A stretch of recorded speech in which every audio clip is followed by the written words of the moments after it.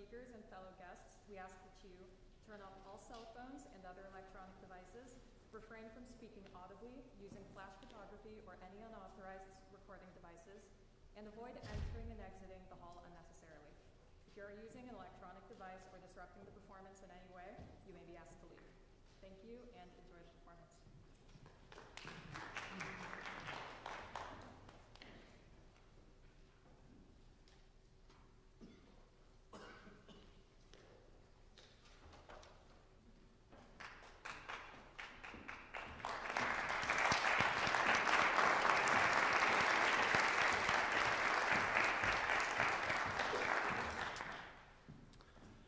Good evening, everyone. In my role as the interim provost and academic vice president, it is my distinct pleasure to extend a warm welcome to all of you on this momentous occasion, the 2024 Distinguished Faculty Lecture.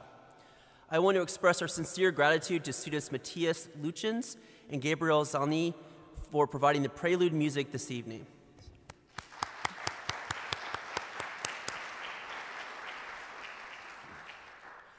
The Distinguished Faculty Lecture holds a rich legacy dating back to its inception in 1969 by then-President John Bernard. It was established as an annual award to honor faculty members whose contributions to research or creative endeavors, teaching, and service to the university exemplify the highest standards of our academic community. In 2022, President Guiyu Wang adopted the recommendation of the Faculty Senate to reconstitute this prestigious accolade as a Distinguished University Professor. Throughout its history, the recipients of this illustrious award have spanned a wide spectrum of disciplines and backgrounds, reflecting the diverse excellence that characterizes Western Illinois University and our curriculum. I would like to take a moment to recognize and applaud the past recipients who have honored us with their presence today. Past recipients, please stand.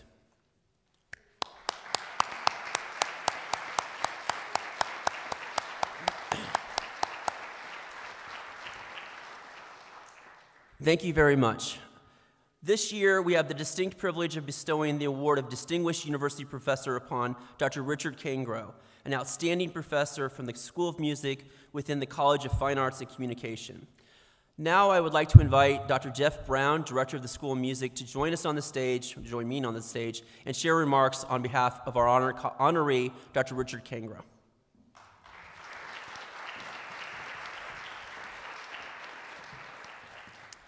Good evening, everyone. Welcome to our guests joining us in Kofac Recital Hall and to everyone watching our live-streamed presentation. I'm Jeff Brown, Director of the School of Music at Western Illinois University, and it is my pleasure to introduce our distinguished university professor, Dr. Richard Cangro.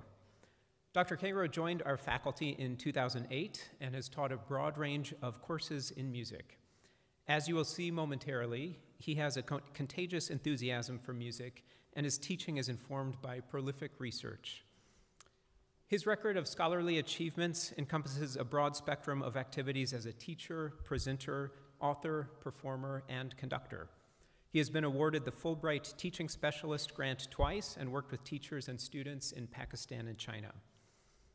His record demonstrates a consistent commitment to promoting music education in international venues throughout North America, Europe, and Asia, and he has contributed to WIU's efforts to increase international enrollment.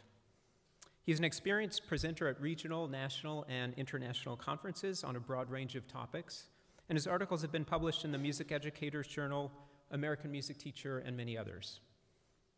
While these achievements alone would constitute an impressive scholarly record, it is remarkable to note that Dr. Cangro also maintains an active schedule as a trumpet player and conductor, serving as the music director and conductor of the Quincy Area Youth Orchestra and the Monmouth Civic Orchestra, in addition to frequent guest artist engagements. So now, to present creativity and collaboration, ways of making and sharing music, please join me in welcoming Dr. Richard Cangro.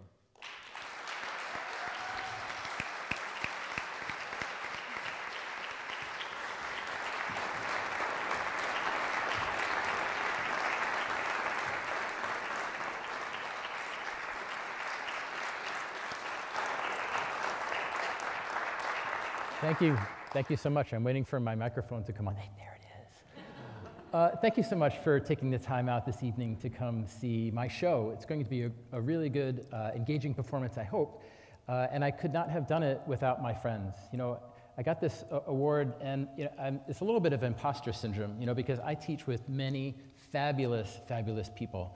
And I'm honored to be at the School of Music here at Western. I love Western, everyone knows that. And like I said, I teach with many distinguished people, but I'm keeping the medal, just so you know. Okay. But there are so many people to thank, so let's get started here with this. So, you know, I could not have done this presentation. I like to not only talk the talk, but walk the walk, you know. So I like to, if I say I'm going to do something about collaboration, then I don't want to just talk about it, I want to do it. So there's so many people to thank. You know, obviously thank Western Illinois University, the people that helped me put this presentation together, Brenda McConnell in the provost's office, Phil Weiss in the booth, and Joni Herbert, our manager here. Obviously my family, my teachers, and my mentors, and my friends and colleagues, many of you are here today, and my collaborators for this evening, who you will experience. This is very exciting. So the goals for this presentation, now what I hope to do is to engage you in talking about creativity and collaboration and different ways that we can do that in music. And I have some information I want to present to you. I have some videos that I think you're really going to love, and some performances. But I want to give you some personal accounts. I want to give you some historical perspective. I want to give you some psychological elements and some social elements. And there will be audience participation. Dum, dum, dum. I'm excited for that too. So the easiest kind of collaboration, I'm wondering if we can get rid of the feedback, Phil? Thank you, he's working on it, he's working on it. So the easiest kind of collaboration would be, I'm gonna keep talking. I'll start making up stories about you, Phil, if you want me to, like I was before, man. So the easiest kind of collaboration here, we've got Freddie Mercury and Queen singing to the crowd, and the crowd singing back, call and response. So let's try some of this here. I'm going to test you. All right, so what would you do if I came up to you, and this is the participation part, if I came up to you and said, then I saw her face, what would you say? Nice job, we're collaborating, well done. What would you do, this is for the baseball fans, what would you do if I said, Sweet Caroline? Good times never seem so good. So good, so good, so good. Nice job. Thank you for collaborating. And that's all my presentation. Thank you for coming this evening. So that's it. That's how it starts. We all have this ability to collaborate and have this shared goal of doing something like that. So I'm going to prove that to you in just a little bit. So my story. When I taught in Connecticut for 15 years before I came to Western, and I was a band and orchestra director at the junior high level. And at that time, I got the job in West Hartford, Connecticut. I also got accepted to the PhD program, and so I kind of did both, and I took a really long time to do my PhD. I stretched it as long as I possibly could, right? And so I started realizing that what I was doing as a teacher was different than what I was learning, right? And this happens a lot in education. So, you know, I would stand on a podium or stand in front of groups and tell them what to do, tell, right? But telling is not teaching, right? So I was taking classes in the College of Education, and I took a course that changed my life. It was called Models of Instruction, or Models of Teaching and Learning. And so there, I started learning about different ways to engage people in learning and how to help them, or how to facilitate their learning in music and in all areas. And so it really changed my life and changed my outlook on my goals, my personal goals as a teacher. I started thinking about what do I want my students to know and be able to do when they graduate. And if you're one of my students or one of my former students, you've heard me say that a billion times, and I'm sorry, but that's just my mantra. You know, what do I want my students to know and be able to do when they graduate? And I want them to be musicians. I want them to graduate, and all the stuff that we do in our program, I want them to be able to do by themselves. Well, then that infers that they need to experience some independent opportunities while they're with me as a teacher, and I need to let them go, give them the tools, and let them go to be independent, make their mistakes, to struggle through things, get along together and figure it out together, and then when they graduate, they can do it without me. So that's my goal, and that's kind of how I dedicate my teaching today and what my students experience. So that kind of came into, I started studying that, and I did my dissertation on the effects of cooperative learning, and I've been at it ever since. So what is collaboration? So there are many different definitions, there's many different ideas and models of collaboration, but I just pulled a few words to get us started. It's communication between two or more people. It means collegiality, right? People getting together, working together, shared experience, partnership, interdependence, Interdependence in this case means we either sink or swim together as a group. And the act of producing something new together. So let's try some of the stuff I'm blabbing about here. So we all have this innate ability to cooperate, and I'm going to show that to you. So when I give you the signal, I'd like you to start applauding. And as you applaud, I want you to start to listen to the people around you and start to applaud in synchrony so that we are all applauding at the same rhythm, right? So just to show you. Now, I could do this very easy and say, okay, this is what I want you to applaud, but that kind of defeats the purpose or the goal. The goal is for you to realize that you can come together with this shared goal of clapping together, and I'm just going to let you do it. So I'm going to time it. Hopefully it doesn't take up my whole presentation. This is one of those things I was telling my friends. I was like, this is the roll of the dice part of the presentation. I'm like, I have no idea what's going to happen. But I'm going to time you, and let's start the applause. And go. Listen to each other. Okay. That took 6 seconds. I was supposed to take longer. I don't know what I'm going to say now. But you see, you all have, that's amazing.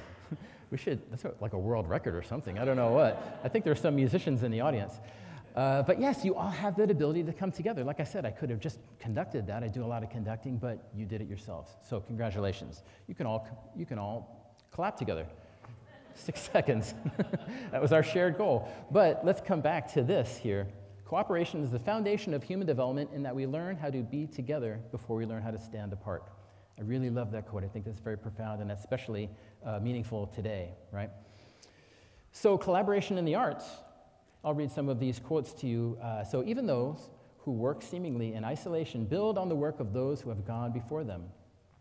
Artistic innovations are not made by isolated geniuses, but are usually based on the lessons of teachers and the collaboration of colleagues. Make sense? Recognition of the ways in which creativity emerges from joint effort has given rise to the investigation of creative collaborations and partnerships and the notion of group creativity. So this is from an article by Gallinson, sorry. Oh, now I did it. Sorry about that. Almost there. There it is, Gallinson 2006. So old masters and young, I keep skipping it, sorry. So composer collaboration. So this is something that is very familiar to us as musicians. You think of some of the great composers and how they got to be great. Well, they listened to people or they studied people that came before them. This happens a lot in history, right? So composers learning from past composers, composers and musicians collaborating, composers and visual artists, composers and choreographers, and this is a new one that I had not considered, composers and substances. Why not? This was inspired by the Colorado Symphony and their fundraising concerts called Classically Cannabis. Dr. Brown, there's a new idea for our ensemble program. So what I did to prepare for this presentation was I spoke to a number of composer friends and performer friends, and I interviewed them informally. So this is a friend of mine. Her name is Jordan Janasco, and she's going to talk about composing and collaborating.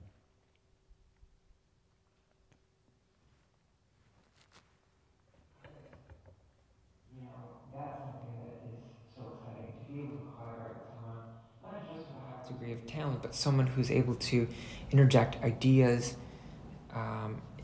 into my writing process, and we can have this sort of back and forth collaborative energy.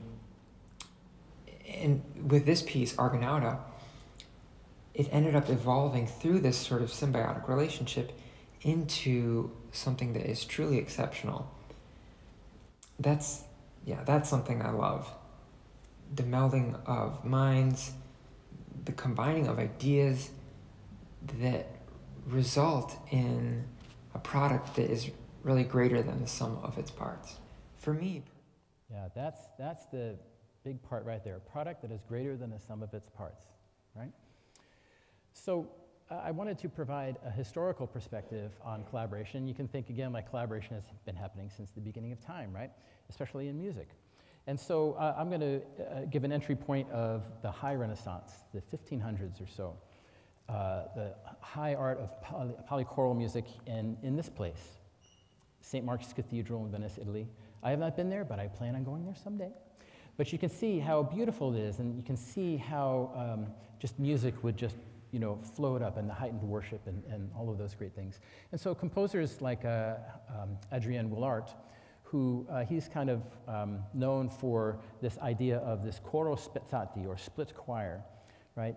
So it's just a technique in that when he wrote choral music based on the Psalms of the Old Testament, he would have choirs kind of alternate and give a different kind of feeling instead of just one choir singing it all to you, right?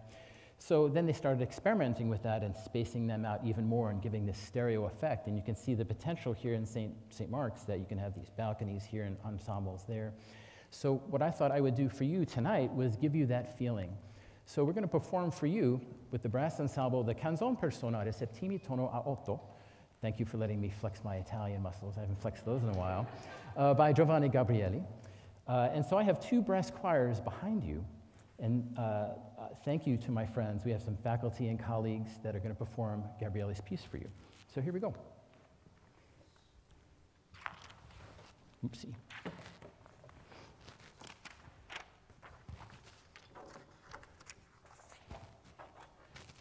Phil, can we turn the lights up a bit? There we go.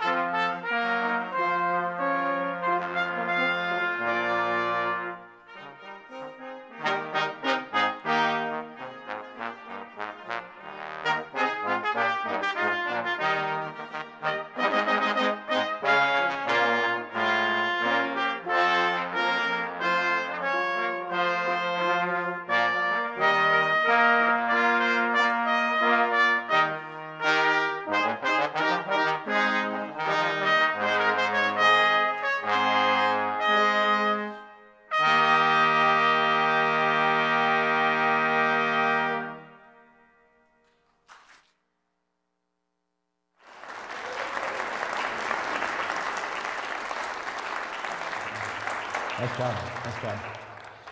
So you can imagine it's difficult to do, actually, in an antiphonal way that we were just doing. We rehearsed for, I think, 13 and a half minutes, was that?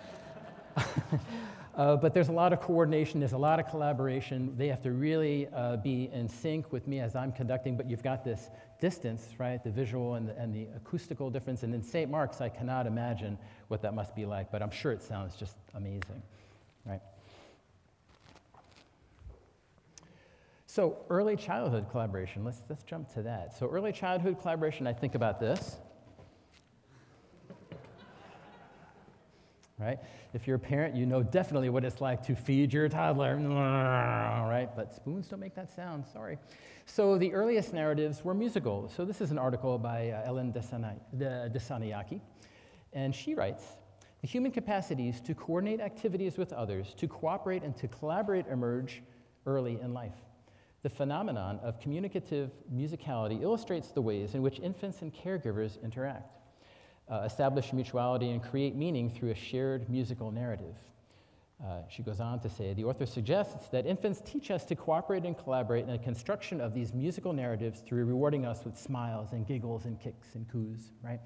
So when my daughters were born, one of them happens to be here. Brianna, where are you? There you go. And then Elise, my other daughter, is watching on YouTube right now. She lives in Colorado.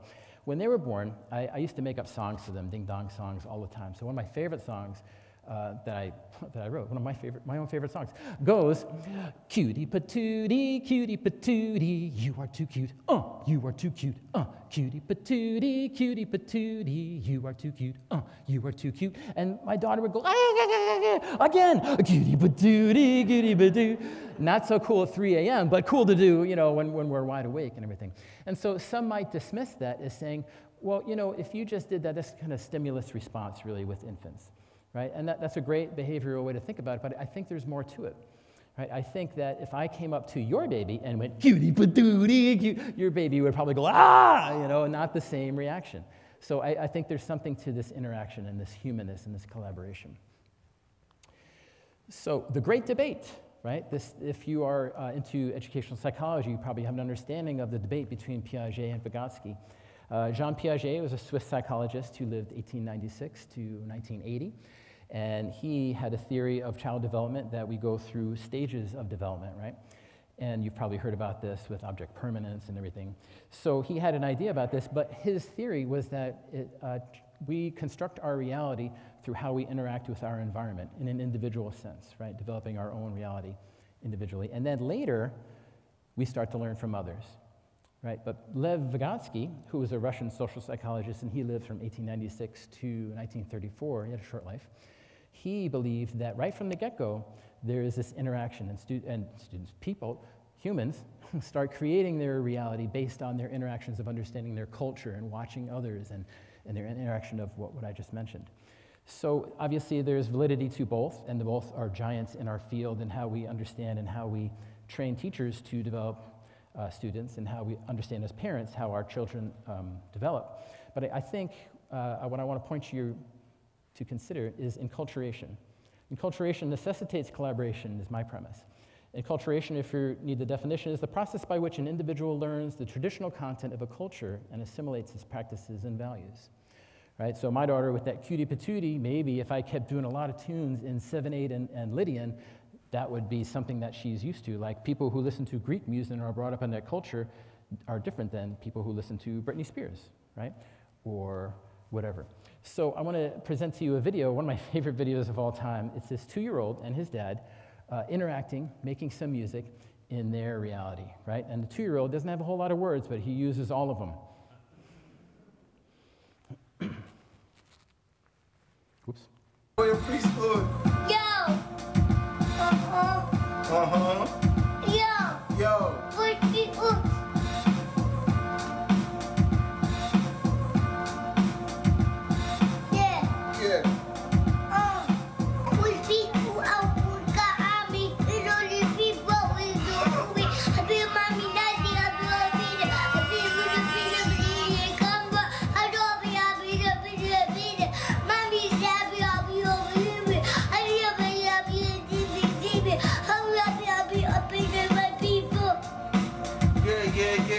Trust me, smooth flow, yo, I'm so rare. Are you with me? Oh yeah. Who got the funk? We ain't going. Nowhere. Are you with me? Oh yeah. Who got the funk? We ain't going. Nowhere. Yeah. Yeah, I feel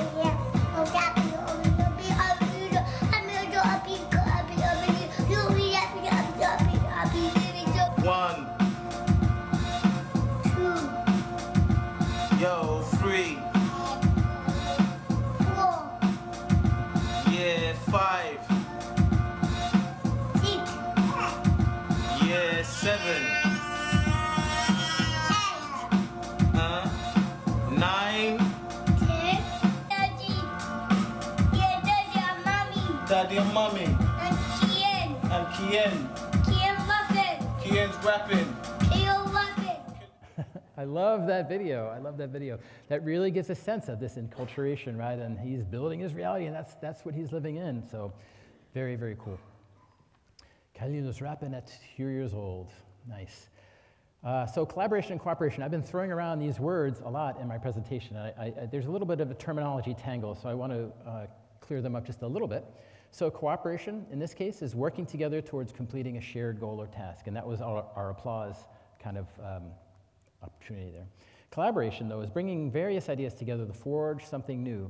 So what George Janasco had mentioned, something greater than the sum of its parts. So you're all bringing your strengths to this group and then creating something new. So a study comparing the modes of communication between members of a string quartet and a jazz sextet by Seddon and Biasuti came up with some of these words here. So the distinctions between cooperative and collaborative communication strategies, both verbal and nonverbal, were found to rest in the degree to which these strategies facilitated cohesive performance, which they define as cooperative, or facilitated creative developments in the interpretation of the music. So that's the collaborative part. So in the discussion, they kind of distinguish these things here. So cooperative strategies include players' discussions focusing on bowings and consistent articulations and vibrato, whereas the collaborative strategies in this qualitative study focused on interpretive decisions, stylistic decisions. Is there more? Yes, so cooperative. Cohesive performance is the shared goal, whereas the collaborative part is something new is created from their collaboration of ideas, opinions, emotions, right? So this is why you can go, this is why you can go hear the same piece performed by different groups and hear different performance each time, right? They're all cooperating to perform the piece, but the collaboration comes in their unique interpretation. So a practical example of this, if you are a classical music fan, you might be familiar with the Orpheus Chamber Ensemble. Here's a little video describing what they do.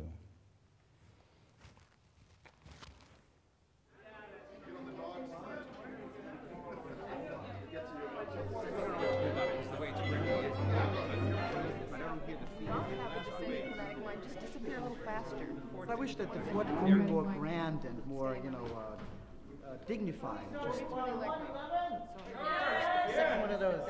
101 or 101.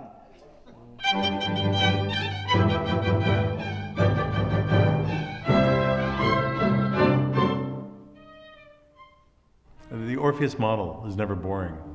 The idea of Orpheus is that we take symphonic repertoire, play it with chamber music techniques. And what that means is basically that the musicians take over the role of a conductor.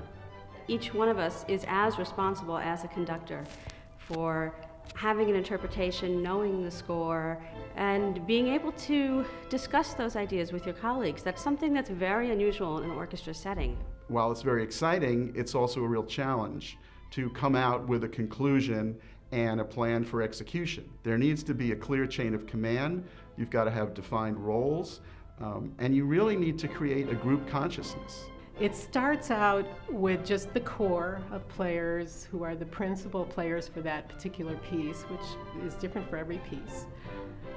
And once that gets developed within the chamber music group, the small group, it's then transferred to the large group. And that's one of the most difficult moments, is to take the small group's concepts and see how it's going to work with the bigger group.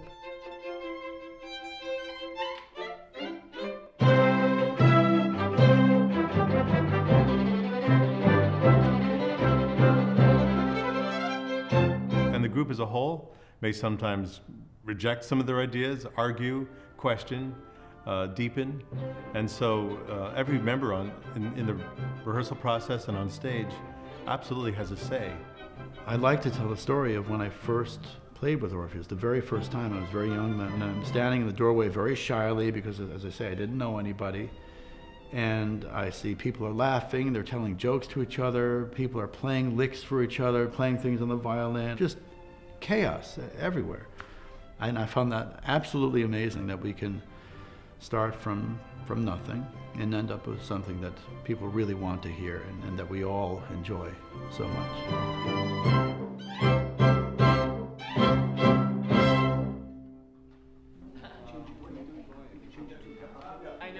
Yeah, I love that. I love that. People coming together to make music like that. That's great.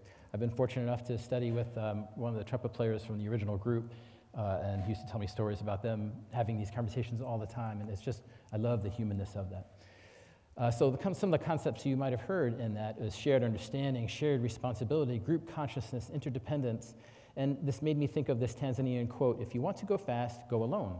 If you want to go far, go together. It's just real powerful. Going together, being together.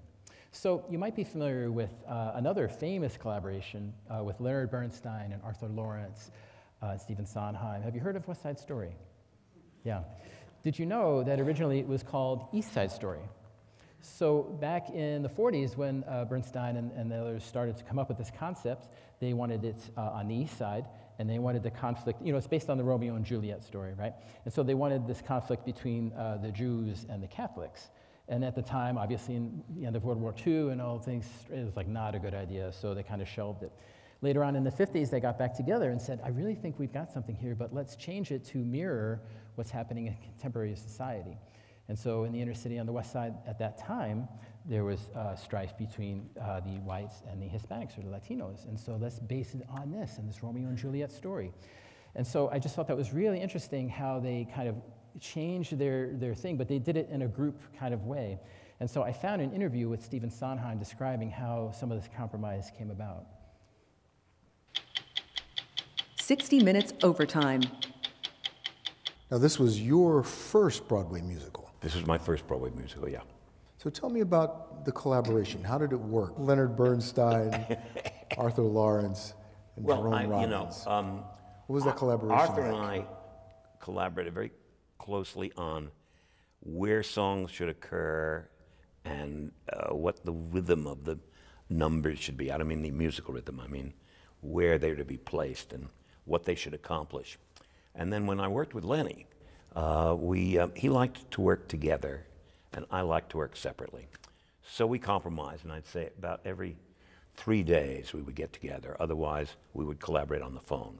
There was only one time when the music came first. In other words, the whole tune was written, which was G. Officer Krupke, because he'd written that tune for another show, for Candide, with another lyric, not by me. And so that was all set. So I had to fit lyrics to that tune. And the other one was I wrote a lyric myself. I wrote a lyric before the music was written, which is a song called A Boy Like That. And otherwise, we wrote together in the sense of collaborating on the phone and in person. I was always interested in how that worked with a lyricist. And so you would, let's say I would have a lyric idea, and I would bring it in when we got together, and it might spark him into a musical idea, and vice versa. I would come to see him, and he would play a musical idea, not an entire piece, maybe just a couple of phrases, knowing exactly what the situation in the show was going to be. So he wasn't just writing a tune, he was writing music for that particular moment in the show that he thought would express what the moment is about. And the same thing is true of the lyric. You know, I talked to Arthur, and we'd talk about exactly what the number should be about, and then I would get some lyric phrases and either discuss them with Arthur or just go to Lenny and see him and say, okay, here's an idea, or over the phone. So he would have time to think about it, so by the time we got together, he might have a musical idea to go with the lyric idea. These ideas kind of grow from their amazingness that they bring to the table, right? So the memorable word is compromise in his thing, but collaborating and creating new music and new sounds. So I'm a big fan of Hans Zimmer, who wrote the music for many movies that you've seen before. One that's out now is Dune 2. And so this is a little bit of an extended video, but it's so important because it describes some of the ways that he made these new sounds. Some of the sounds that you've heard in Dune, if you've seen that movie or some Inception or whatever, are just like brand new sounds never made before. So let's see what Hans Zimmer has to say. I'm Hans Zimmer, and this is how we created the score for Dune. I had, of course, completely transformed his voice into something that was more like a cannonball hitting you in the head. And I played it to Denis more as an experiment, and Denis' reaction was, oh, could be an interesting way to start the movie.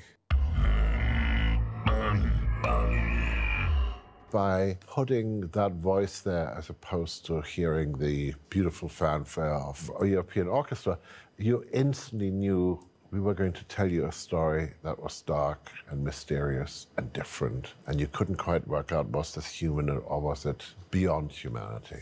You want to invite your audience on an adventure. You want to invite them on a journey, and you have to do it right at the beginning. You have to say it's not going to be quite what you imagined. It's going to be different. It's going to be interesting. And I did that on Lion King with my friend Lebo, where suddenly in a Disney movie, over black, you hear this amazing chant from Africa.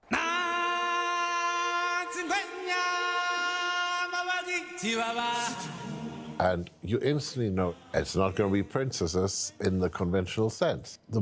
This, ladies and gentlemen, is the heroic Loa Kotler. When you are asked to do something that is not in the traditional parameter of what you would think the voice could do, and then you say yes, to doing something that, in your words, is reckless. Yes. Amazing things start to happen. But Loa's history is that she does a particular type of singing which is highly unusual. Can you do a bit of the rhythmic stuff?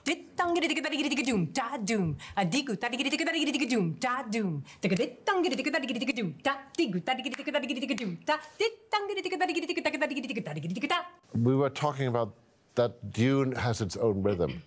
So it's obvious that I would find a woman who should know everything about rhythm and then give you the cry of a banshee.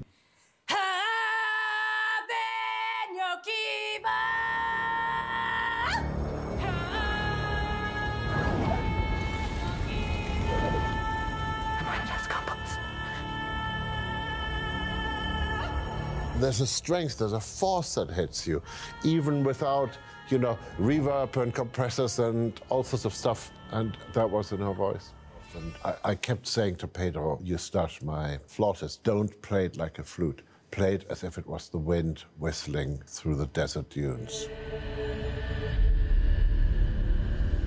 You asked me how the score was made, and I said, we were all colleagues, and we did it all together, and that's how it works. The only thing I guarantee you is I will speak the truth. This is the duduk. And this is a very, very ancient instrument.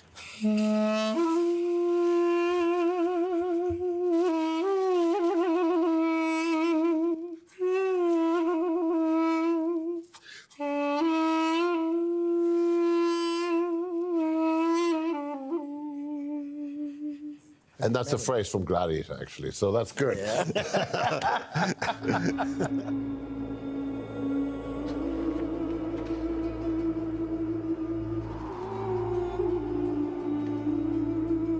We knew we could do that, but then I said to him, I don't want you to play flutes. Can you make the sound of wind rushing through? Yeah, we did. Well, plus, a lot of things were built. There were many journeys to the hardware store. PVC is your friend. PVC piping. I actually made a sub-contra bass duduk by putting this into a very long tube of PVC. And I cut the thing to get the different tones. So it is an instrument that doesn't exist anywhere. I do things that not many people in the world can do.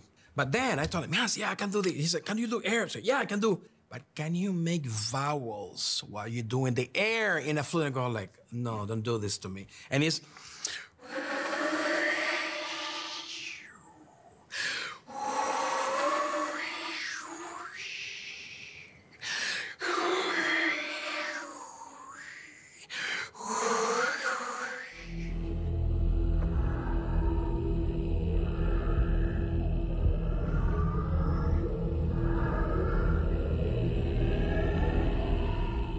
And we did that from a piccolo bansuri to this big fat mama, which is back there, which is a contrabass flute. And I remember one time I sent him 89 tracks of just duduks. Because nobody's ever done it. You're used to seeing 32 violins, 14 cello, 6 basses, your normal Beethoven-type orchestra. But imagine you did it all out of those instruments, what would that sound like? Amazing.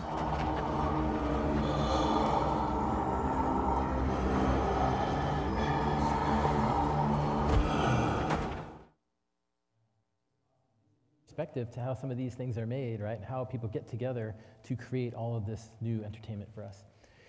So how does this collaborative compositional effort work? Well, I have some practical information for you. You heard a bit about it from one of the other videos, but I got to interview Dr. Bryony, who performed for you earlier.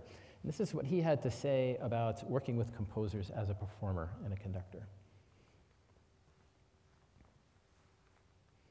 So how did it feel to be collaborating with your colleagues and creating this piece, and how was the atmosphere in rehearsals and in the preparation?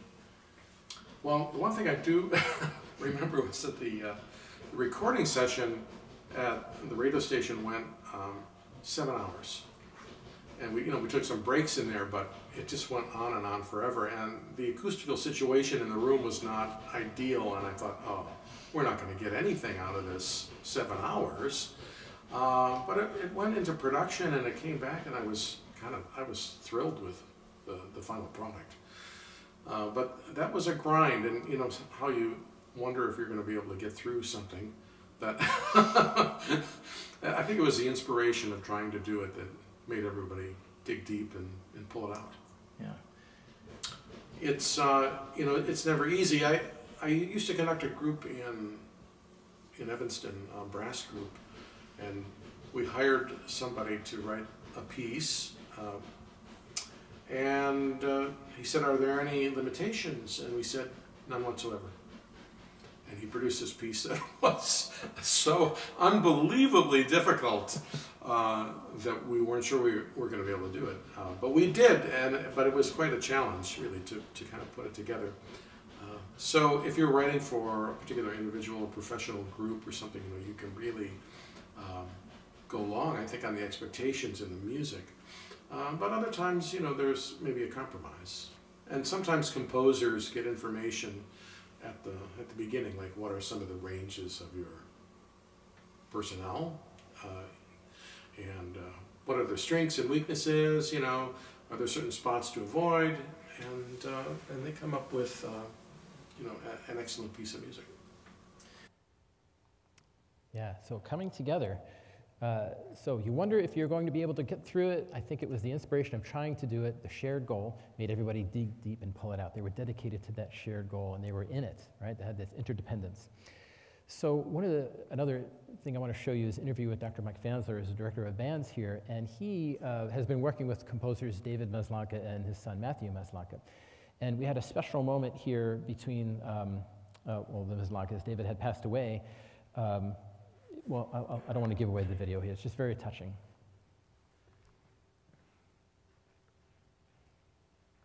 When I first had composers out, I was just interested in how they constructed the lines and how they thought our band sounded and things like that. But that all changed in 2011 when I met composer David Maslanka.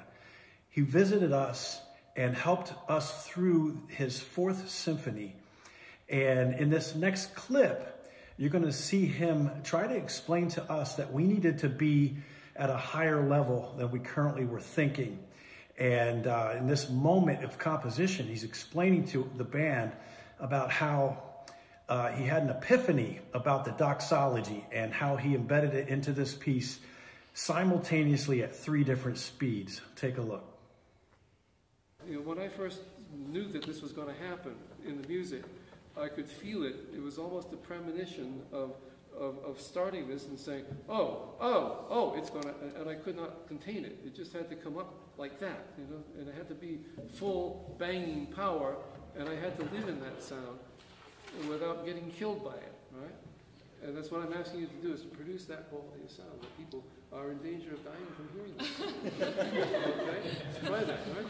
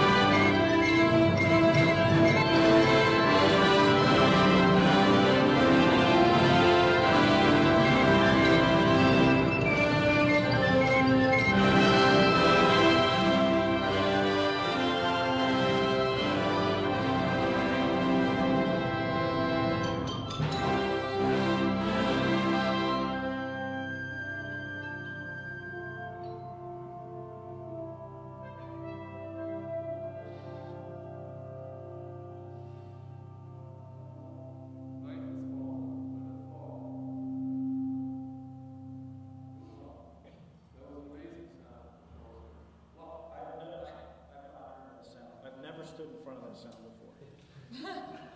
And I'm going to change my underwear after this. The time I spent with David, the time that he worked with our students, literally changed our lives forever. He was an important person for that reason. And when he passed away in 2017, it was amidst a 10th symphony he was writing, for which we partly commissioned. And when he passed away, his son Matthew took over the reins and tried to complete that symphony at a time when he was mourning his father's death. We invited Matthew to our stage, and he worked with us, and together we grieved over the passing of his father. And that was a very emotional and, again, inspirational time for our students and everyone involved.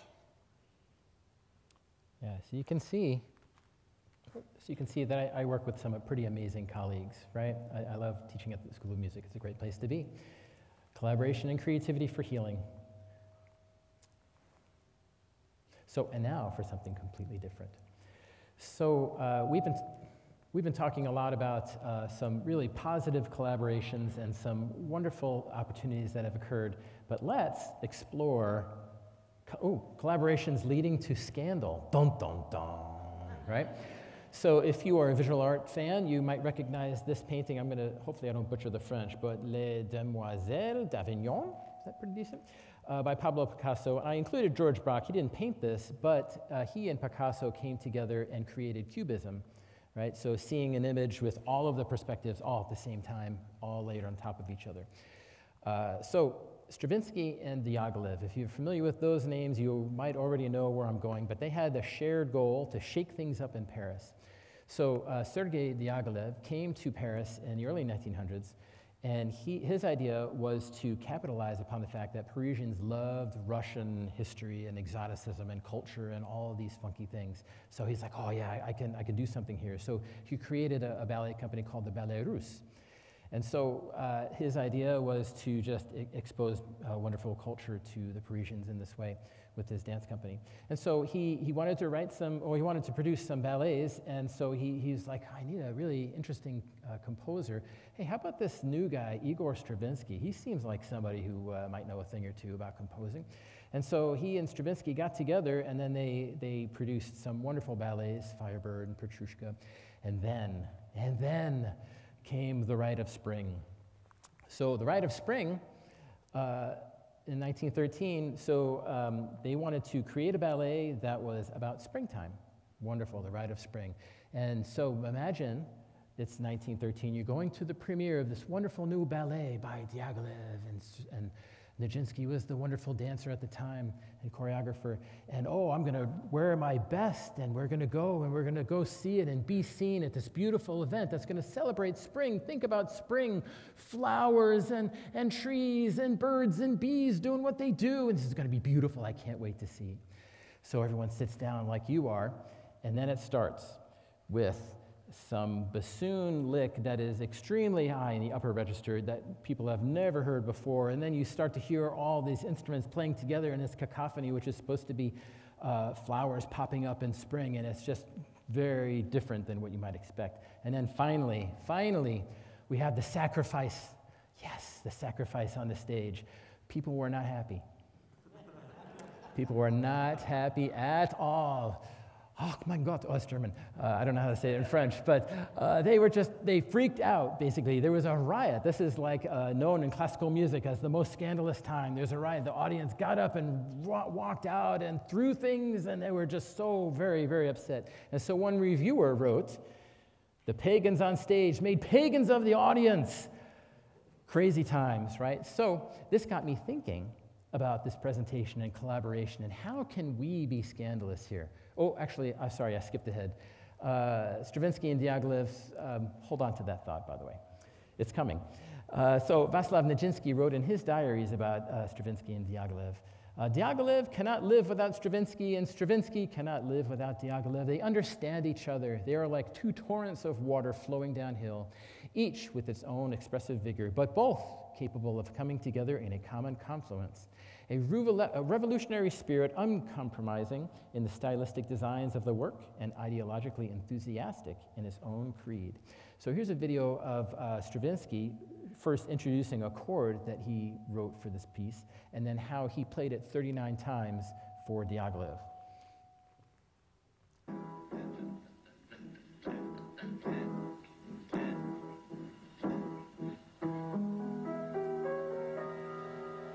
Was rather a new chord, you know, 8 notes chord, but the accents were even more new. And the accents were really the foundation of the whole thing. When I finished composing the Rite of Spring, I played it for Diaghilev. And I started to play him this chord, 59 times the same chord. Diaghilev was a little bit surprised. He didn't want to offend me. He asked me only one thing, which was very offending. He asked me, will it last a very long time this way? And I said, till the end, my dear.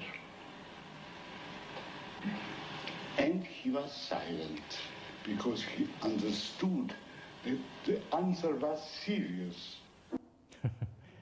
Yes, the relationship.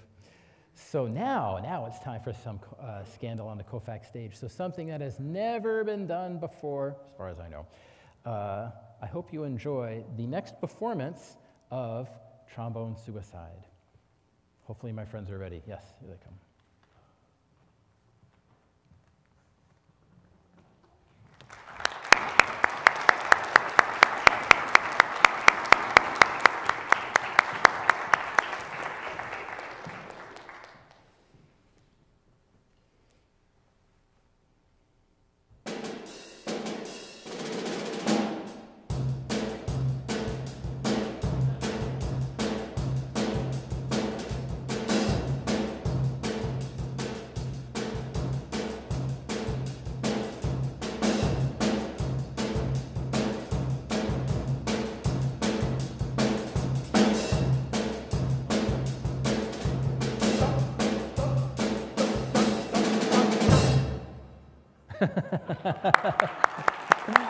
Well done. Well done. Thank you.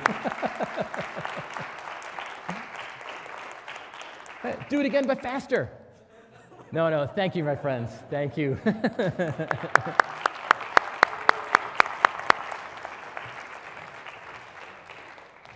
They can actually play the instruments too, but that wasn't part of the act, so. So that has never happened on the Koufax stage as far as I know. And Dr. Brown, I'm sorry, those were school instruments, some of them, but we were okay. Spontaneous collaboration. Oh, so many times when people think about collaboration in music, they think jazz, right? What happens in jazz? Where you get a bunch of people together, they all know the tune, they all know the chords, they all know the music, they all know the style, they maybe all know each other. And so here's what can happen. Here's what it might sound like when they spontaneously create music. This is Happy Birthday.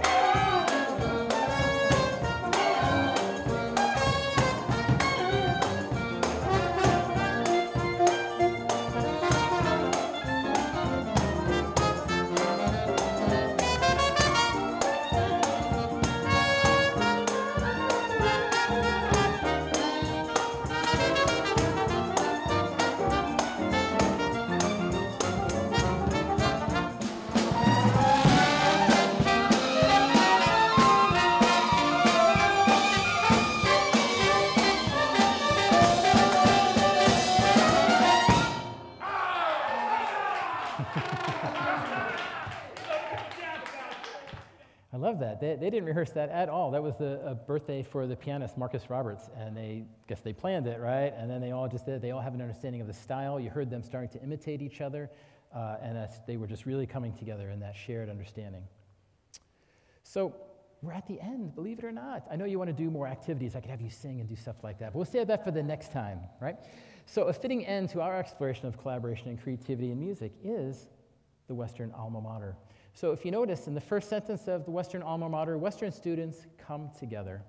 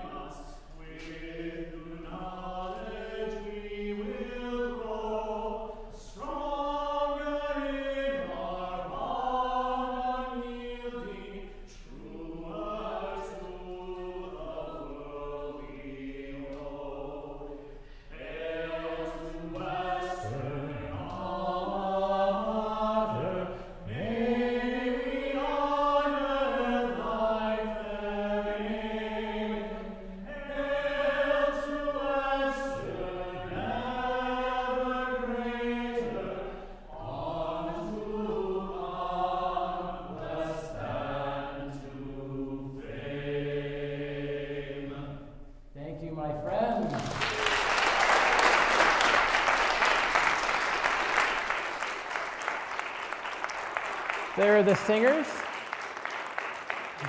Thank you to my collaborators, the brass ensemble, the trombone performers, the singers, the interviewers, and you. Go Western. Thank you so much. Thank you. Thank you. Thank you very much.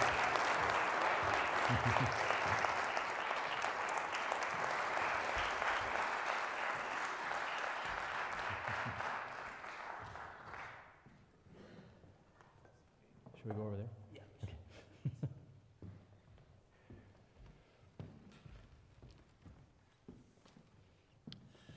Thank you, Dr. Cangro.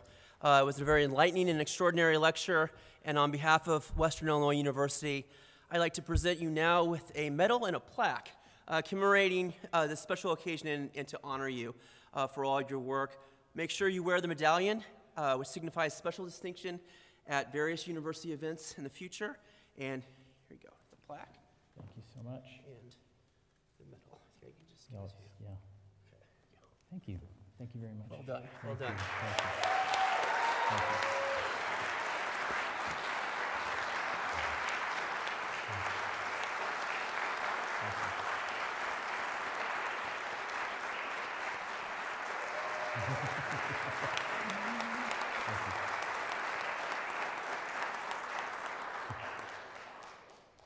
Dr. Cangro, on behalf of the President's Office, present Dr. Huang, and future myself, congratulations on this award. This is a great tradition.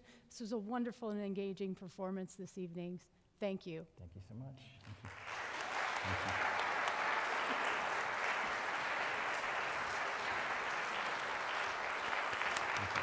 Thank you.